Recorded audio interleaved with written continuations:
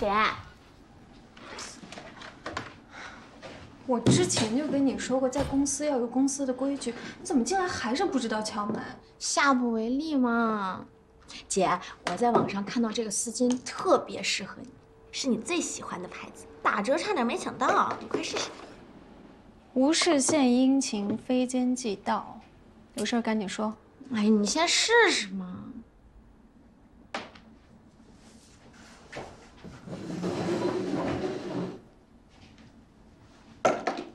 挺好看，喜欢，你买的我都喜欢。姐，我希望程雷能负责公司目前这个项目的最终核算。可是我听说庞一山已经跟邹教授说了，让玉浩然来负责。你能不能想想办法帮帮程雷啊？你想干嘛？这件事儿直接关系到竞聘邹教授助理的最终决定。我希望程雷能选上。你最近怎么这么关心程雷？朋友嘛，朋友之间不就是应该相互帮助吗？况且我在公司，人家也没少帮我照顾我呀。你刚进公司的时候我就跟你说过，做好自己的本职工作，别人的事情少掺和。可是这件事儿不一样啊，程雷对咱们有恩。怎么说？你知不知道前段时间他被杨迅打那件事儿？好像听马上提过一嘴。那你知不知道他那可是替你挨的打？本来杨迅是要来找你麻烦报复你的，是我跟程雷我们俩给你拦下来了。你想想，如果那天杨迅逮到你，姐，你不知道会发生什么事儿呢？还真有这回事儿。所以就凭这事儿，咱不得帮帮人家呀？我尽量吧。我也不想让庞一山那一派一直压着我，但是他们不是那么好对付的。你快回去吧，别让别人又看到你来找我，又得说你闲话。我好好想想怎么做。知道了，那我走了啊。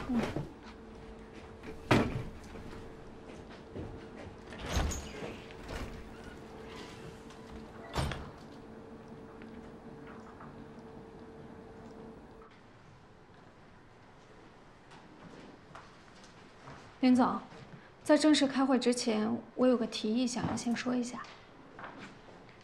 好。新产品上市在即，接下来最重要的工作就是投入生产。在这个环节当中，我认为需要一个善于沟通的专业技术人员去跟工厂那边对接。咱们自己的人盯着，才能保证不会出现差错。我考虑了一下，这个工作难度不小。应该也只有玉浩然能够胜任。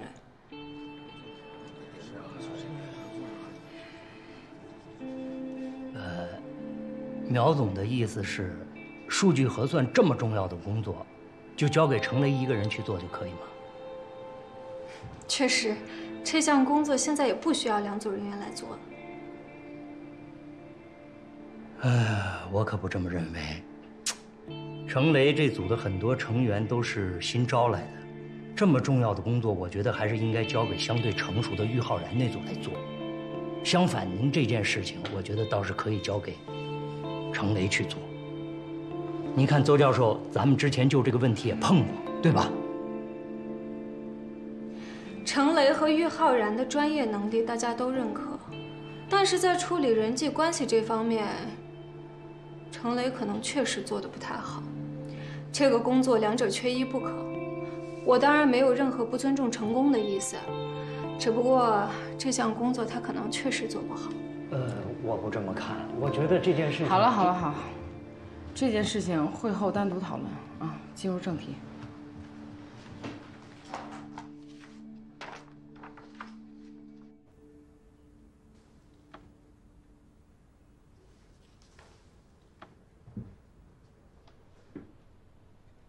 有人匿名举报。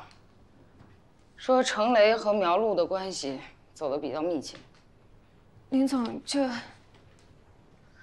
苗飞，其实这件事情真的无所谓。他们2个人的关系是他们的私人问题，我真的不在乎。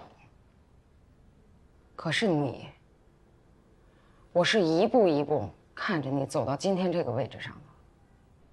现在就只有我们2个人，我就有什么说什么了。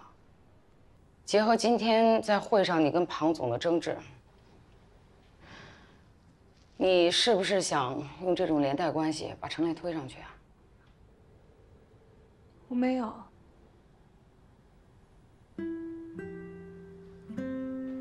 庞总呢，他在工作方面是有一些欠妥的行为方式，可这类事情他这么做，你为什么也要这么做？你怎么会变成这样？公司现在的项目已经进展到了最关键的时候，大家应该一心为了项目好，齐心协力的把工作推进上去。结果你们弄成这样，争来争去，最糟糕的结果无非就是玉浩然和程雷全部调离这个组，最后的核算工作没有人去负责。这是你想要看到的结果吗？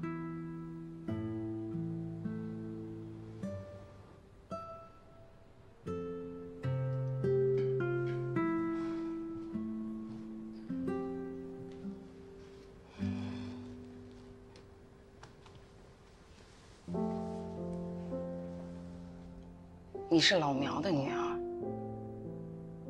你是我最看好的人。你还年轻，我希望你能把眼光放得长远一点。接下来该做什么，不该做什么，不用我教你了吧？你可不能辜负你父亲的期望。我明白了。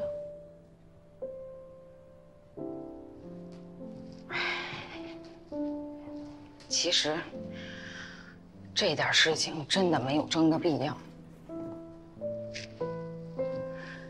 玉浩然和程雷谁去负责这件事情都无所谓，本来他们俩的工作能力就不相上下，而且这种核算工作也不是多拼能力的一件事儿。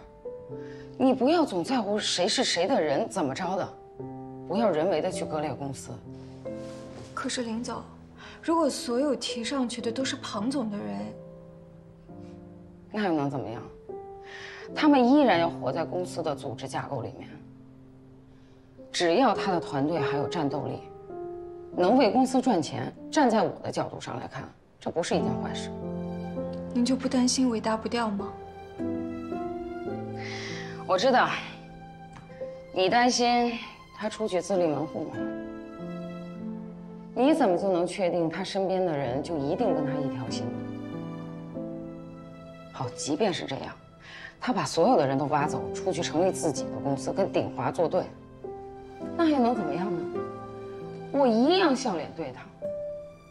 只要我们签好了合作协议，我们两边公司都赚钱，这就是双赢啊。我懂了。杨飞，你现在应该明白，作为一个生意人应该是什么样子了吧？应该在意什么，不应该在意什么，懂了吗？合作才是现代社会的基础，并不是争斗。您跟我说的这些话，真的让我受益匪浅。我知道以后该怎么做了，您放心。去忙吧。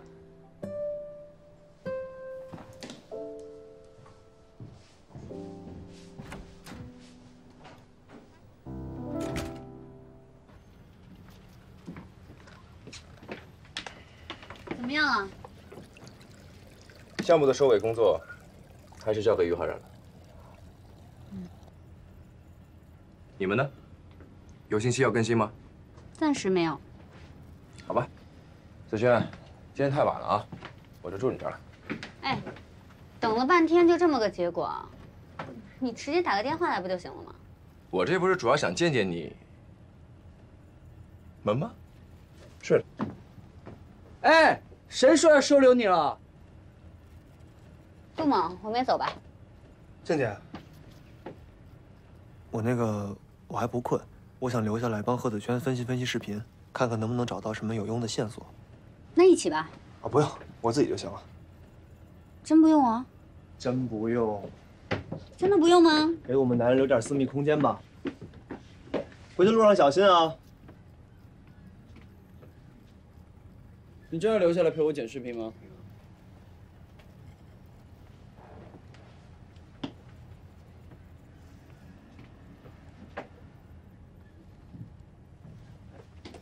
哎，你干嘛？就算是有感情纠纷，君子动口不动手，动手你就输了。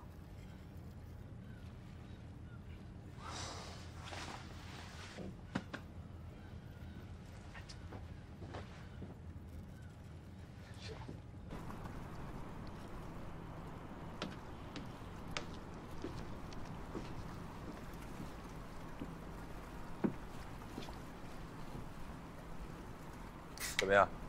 按照我们的方向调查，有线索了吗？有，不过不多，但是我觉得还挺重要的。可以啊，你，才这几天就有线索，厉害。行了，别给我戴高帽子了。咱们上次不是说先查那个酒驾司机樊德伟他女儿治疗白血病的事儿吗？嗯。樊德伟入狱后半年多，有个慈善机构免费给他女儿做了骨髓移植手术，而且最后还幸存了下来。虽然当时接受救助的就23个儿童，但这件事情看起来还是最大的疑点。你的直觉没错，我查到这家慈善组织的背景了。你说说。赫尔墨斯，听说过吗？古希腊里那个盗贼。谁跟你说这个？赫尔墨斯集团，那个跨国企业。你的意思是，慈善机构有赫尔墨斯的背景？当然没那么简单。资助那家慈善组织的是赫尔墨斯旗下一间特别不起眼的小公司，与其说是公司，倒不如说是个小作坊。北欧有好多这样的小型实业公司，家族几代人经营，做得不错，但也没什么扩张野心。这个我了解，但问题是，赫尔墨斯什么时候收购他的？这就是关键。当年那个案子，市局前前后后查了1年多。可直到2年之后，赫尔墨斯才用远远高于市场估值的价格把这家公司给收购了。当时的调查根本就没查到这一层。我明白了，收购谈判可长可短，他们可以完全先谈好收购的条件，然后拖他个3年5年。所以你怀疑的是，赫尔墨斯早就已经开始操控这家公司，只不过几年之后才开始正式收购。没错。你想想，赫尔墨斯是干嘛的？重工业、能源产业。静姐她爸当年查的案子就是能源走私。那家小公司老板已经70多了，每年都会拿出盈利的20%来资助这个慈善组织。人是好人，慈善组织也真的在做慈善。可背后的赫尔墨斯，利用好人在做坏事。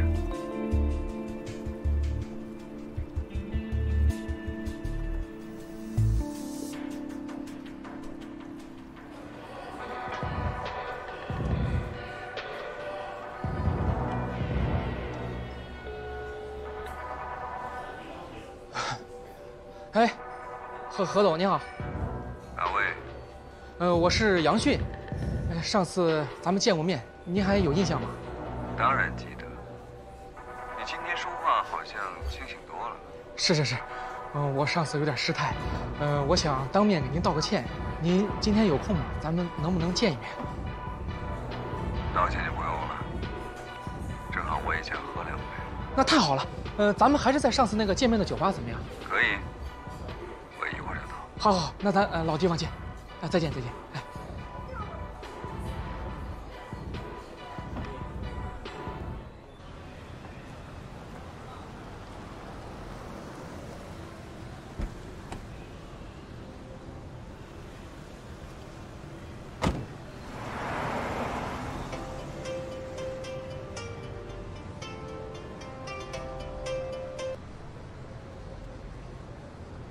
Chow? Everything went well? I got new updates on the minerals. I found a new middleman, but we still need more time. That's very good. Proceed at your own pace. What are you gonna do with the other thing? Or are your men planning to change the data? Chow, That was your plan. You should know better than anyone else. For now, just stay put until Dinghua made its next movement. Okay.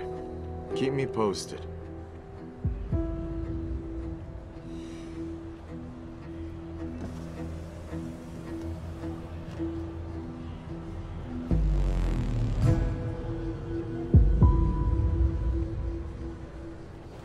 哎，何总来了。久等久等。哎呀，我刚到一会儿，坐坐坐。来杯跟他一样。哎，好嘞，一样的，一样的。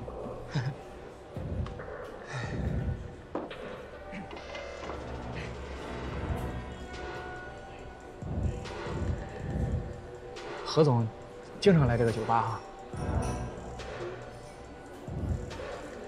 杨迅，哎，你找我有事吗？如果有事的话，你可以开诚布公的说。有事儿。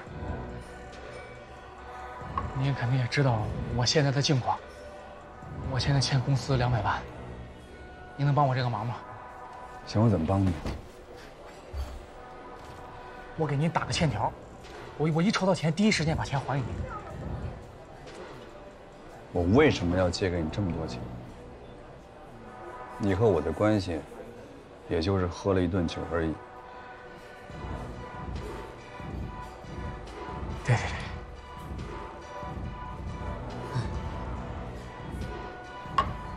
算了算了，既然你能向我开口，那就是说明你已经走投无路，我帮你。走，跟我出去散散心。好，不用找了啊。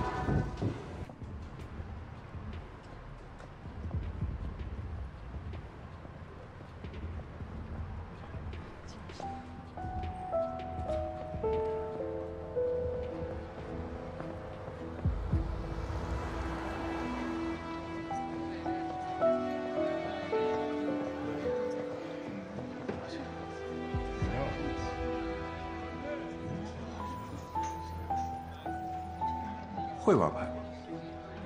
哪种啊？都行。会几种？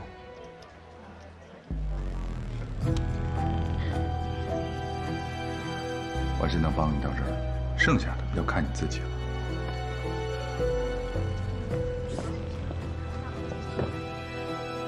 南希，好久不见。好久不见，何总。这是我的朋友杨总。杨总好。哎，你好，你好。他第一次来，你要好好照顾他。您放心。去吧，祝你好运。哎，你不来吗，何总？我还要去见个朋友，大概半小时内回来找你。那咱们就里边请。好，请。等你啊。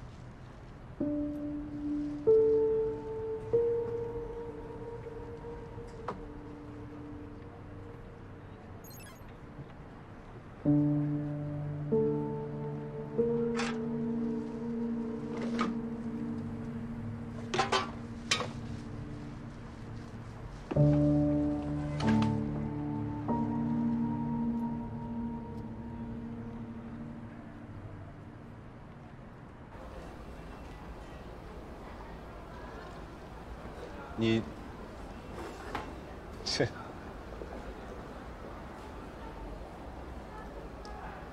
这是生我的气呢，还是生自己气呢？没有啊。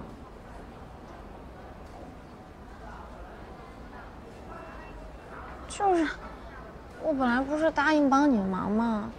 结果给搞砸了。没事儿，真的。我也想通了，上面怎么决定的，我就接受。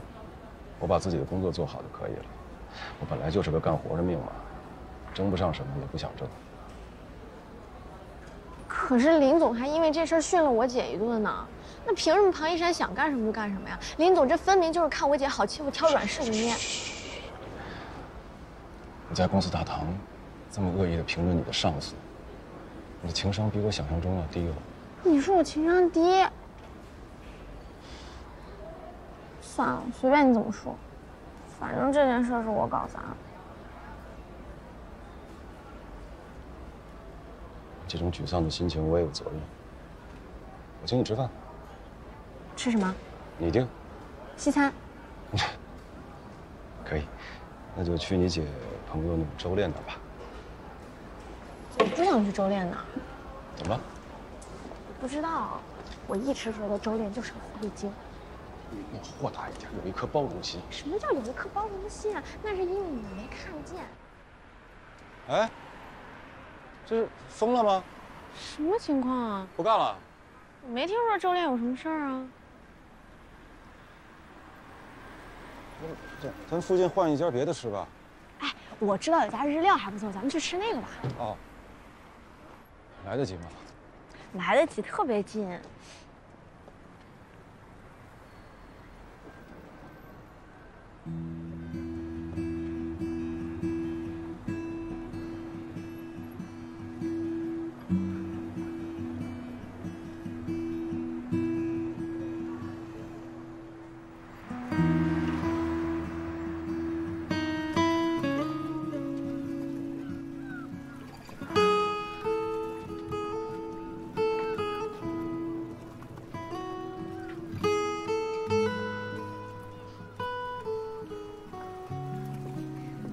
你来啦？不开会了？开完了，没什么可说的，该同步的都同步完了。那你让我大老远的打车过来，你为什么不提前告诉我呀？你不说你每天都想见着我吗？也是啊，见到你了，也算没白来。得了吧，昨天明明都在等杜嘛。你们聊什么了？没聊什么。上车说吧。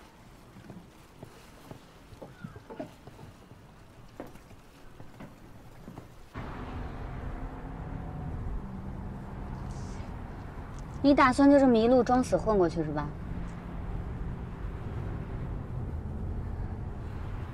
你们之前是不是在聊我爸那个案子？嗯。有进展了吗？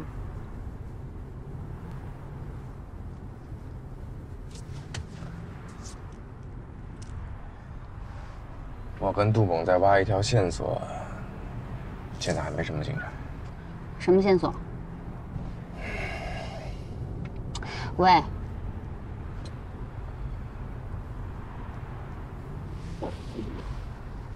我们不是商量好了吗？这件事情我跟杜猛来查，你就别插手了。等有了明确的进展，我会第一时间通知你。那我问还不能问了，还怕我分心啊？当然了，这种似是而非的线索最牵扯精力了，而且你在你爸这个案子上，你能保证完全的客观？我不告诉你啊，是怕你的情绪影响我的判断。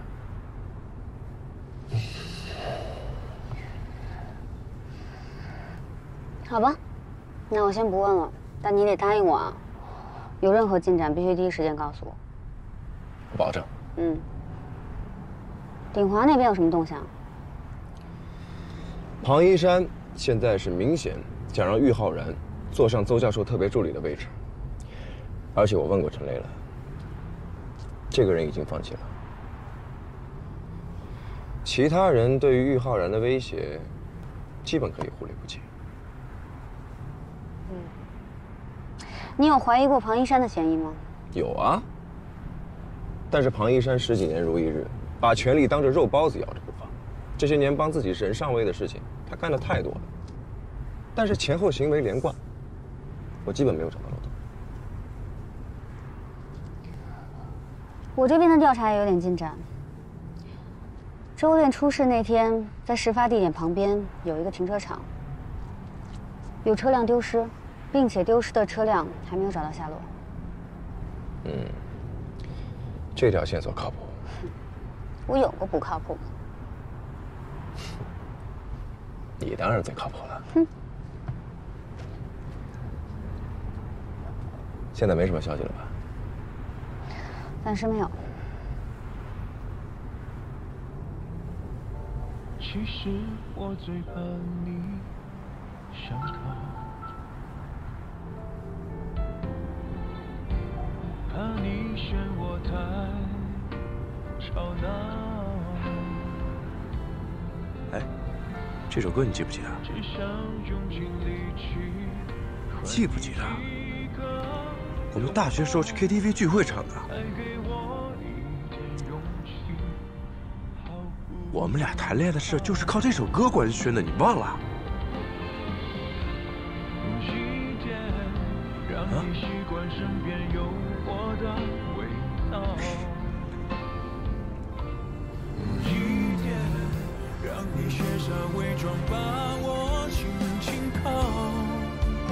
一天一点暖着你，把你的心也变热闹。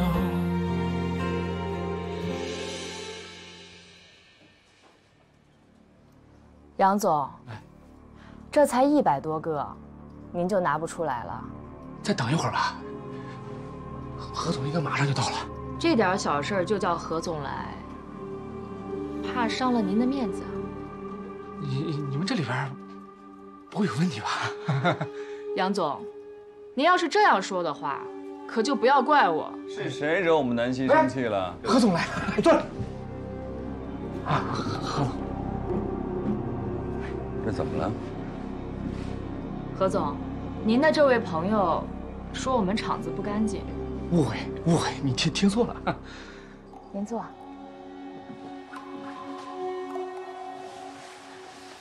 你们2个先下去吧。这么着急找我来，怎么了？这是？是这样的，杨总呢，他今天手气不太好，在这儿借了100多个，最后还是没翻本。是跟我有什么关系吗？何总，我是，哎呀，我知道，你不是把钱都放到新项目里了吗？现在没有现金周转，对吧？小事啊，你直接跟南希说就行了。要不这样，看在我的面子上，你就多给他2天周转时间。看在您的面子上，当然可以。但是按照规矩，得收利息。利息直接从我的账户里扣就行了。还有什么问题吗？没有问题了。那南希，你先忙吧。好。杨总，1个星期的时间应该够了吧？按照规矩，最长就是1个星期。够了。何总，这个厂子我觉得真的有点问题，真的，何总，你是怎么想的？手气不好你就改天再来，输光就算了，你还找他们借钱？他们说是风水轮流转，下一把肯定会转到我头上。那你信了？我欲望太大了，你能不能再不能？南希，我告诉你啊，你让我太失望了，我不会一直帮你交这个利息的，这里的利息是按天算的。何总，你不是要跟鼎华谈生意吧？我能帮你，我真的能帮你。我不觉得你值得信任。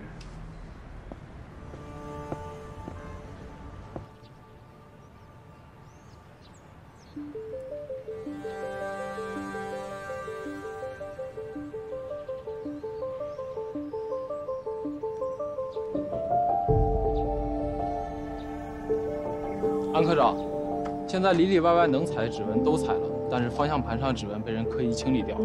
现在一共采集了8份毛发样本，我们马上送回局里去做检测。大概多久能有结果？最快也得到下午了。辛苦了，尽快吧。好。周围翻了一遍，当时那场大雨把所有痕迹都毁了。收队吧，回去等检测结果。收队。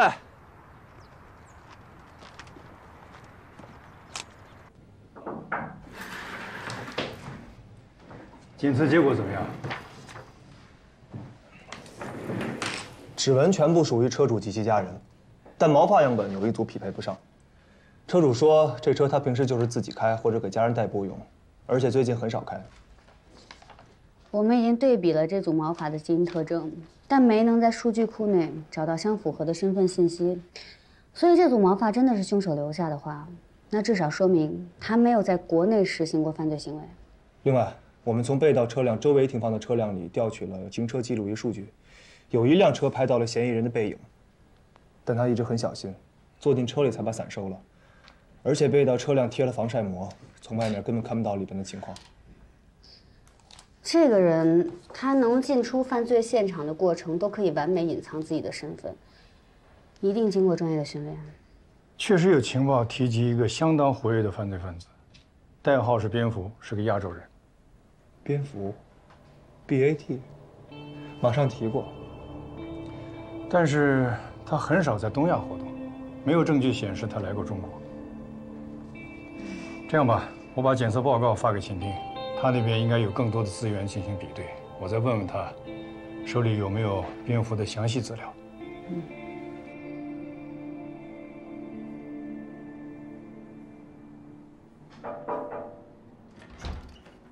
姐，忙完了吗？终于记得敲门了。你想什么呢？那么入神。工作的事儿，怎么了？我来提前约你，晚上一起吃饭呗，你请客。终于闲下来了是吧？哎，可不是嘛，我估计我们组都要在裁撤的边缘了。不至于啊，露露，多做事儿，少抱怨。知道了。苗总，为了安慰我，晚上你请我吃西餐吧。去哪家？哦，对了，说到这儿，姐，周炼的店怎么关门了？我也不知道，我最近也联系不上他。怎么会呢？你们俩这么多年的闺蜜，她去哪儿都不告诉你啊？不会是出什么事儿了吧？可能就是心情不好去散个心，或者是身体不舒服，就是想休息一下吧。不说他了，我正想问你呢，听说你最近跟程雷关系很近，你俩是不是谈恋爱了？没有啊，你听谁说的？有人都把小报告打到林总那儿了，不过还好，林总不在乎这些事儿。八成就是那个于浩然干的。那要是这样的话，我还非要跟程雷谈恋爱了？怎么了？倒追我也得谈，看他们能把我怎么样。这是今天的核酸任务，大家都仔细点，无论多晚必须完成。开始吧。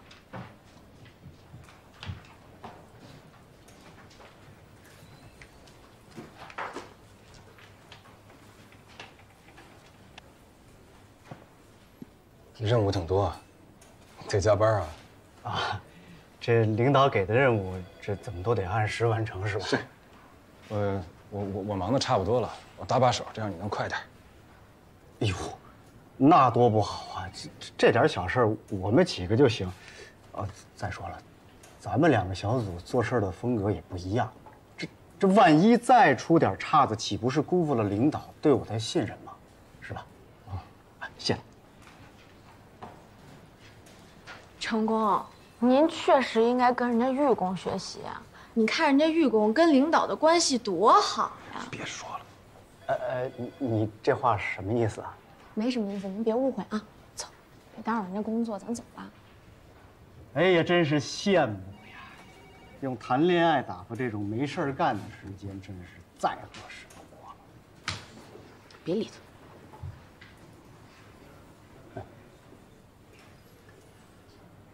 同志们，加把劲儿啊！今天的晚饭和宵夜我全包了。好。哎呦，我看你，两位先生，菜齐了，请慢用。哎，谢谢啊！我一个晚辈，您还跟我倒酒，您真是太客气了，勇哥。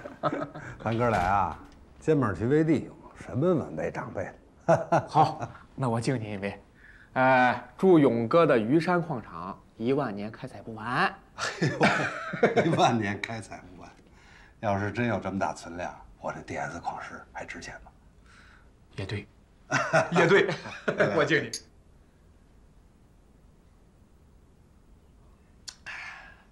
哎，对了，杨儿，我问你个事儿啊。您说。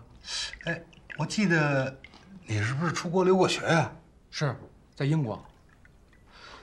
怎么，勇哥，你有家里人要出国留学吗？嗨，我女儿。哦，侄女。哎呀，这不是眼看着高中快毕业了吗？我就琢磨着想让她出国去留学，啊，将来能自立。哎，我不求她有什么大出息啊，所以呢，这件事我想请你帮帮忙，给打听打听。哎呀，应该的。来，吃菜吃。好。来，其实现在这个出国留学啊，也没以前那么难，不是什么大问题。哎，我刚巧认识这方面的人，肯定可以帮上勇哥你的大忙。哦，太好了，哎呦，多帮忙，多帮忙。哎，不过，多少得有点费。那没问题，没问题。我肯定不会拿你1分钱啊！哎，说这个不是，来，这必须得说清楚了。不过这个时间可得抓紧了，马上就到开学季了。可不是。这个不能耽误了。那我就抓紧时间给您运作一下。好嘞，啊，我敬您勇哥。来了，好嘞。哎。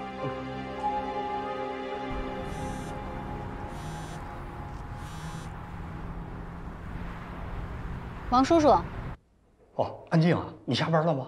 我还有点事儿，怎么了？哦，你妈今天的情绪啊又不太好，你能马上回来一趟吗？发生什么事儿了？啊，今天都是我的不好，这你回来再说吧。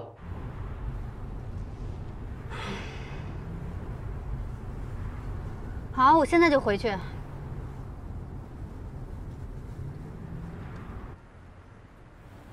喂，宋局，今天例会我想请个假，我家里有点特殊情况，实在对不起。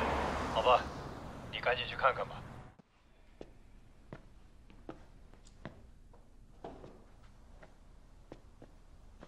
王叔叔，今天都是我说错了话，还是因为你妈的事。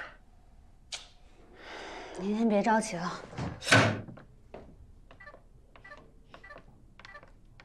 密码无效。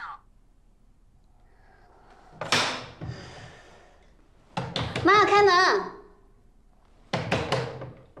妈，我是安安，我回来了，您给我开下门。要不要叫开锁的？妈，他怎么还在啊？你让他走。要不您先走。好，今天呢都是我不好，帮我好好劝劝你妈啊。那我走。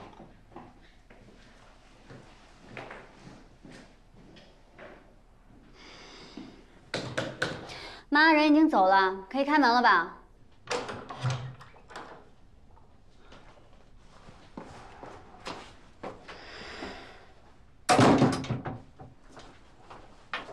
老王不相信我说的话，非说我是自己吓自己。您跟他说什么了？我跟他说，当年你爸的车祸绝对不可能是意外，他凭什么不相信啊？他一个做医生的，凭什么做判断？妈，您得控制一下自己的情绪。哎呀，安安，你不用担心妈，我没有失控。我就是不明白，怎么所有的人都不相信我呀？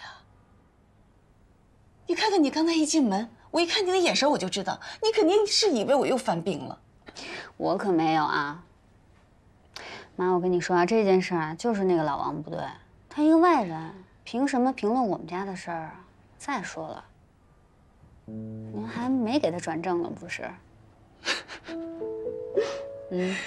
嗨，算了，也怪我刚才情绪太激动了。其实最让我生气的就是，一看我不说话了，嘿，好像担心我要犯病似的，一个劲儿的让我冷静冷静。我有那么脆弱吗？哎，你笑什么？您生气的时候确实挺吓人的。不生气，不生气，不生气，不生气，不生气，不生气啊！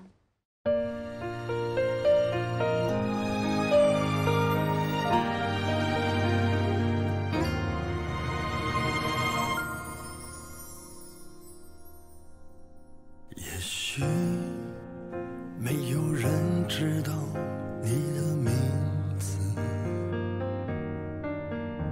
像只是茫茫人海中平凡的种子，一缕阳光就绽放出最美的样子，燃烧青春，直到所有黑暗都消失。也许没有人记得你的样子，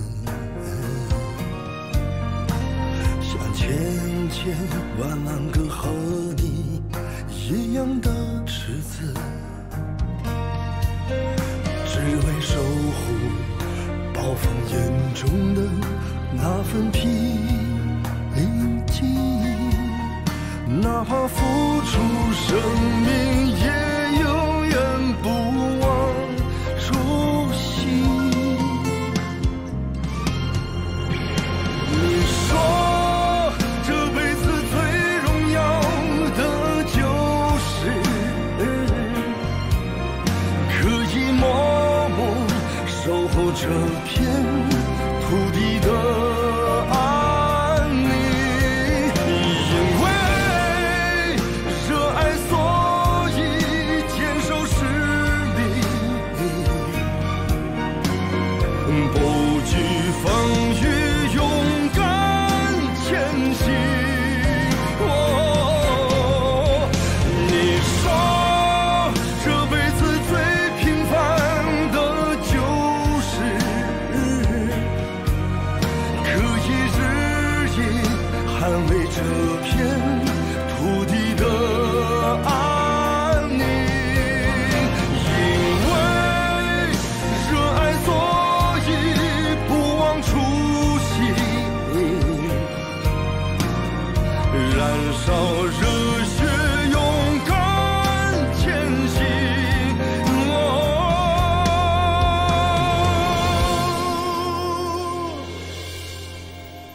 一生无悔，哪怕一生无名。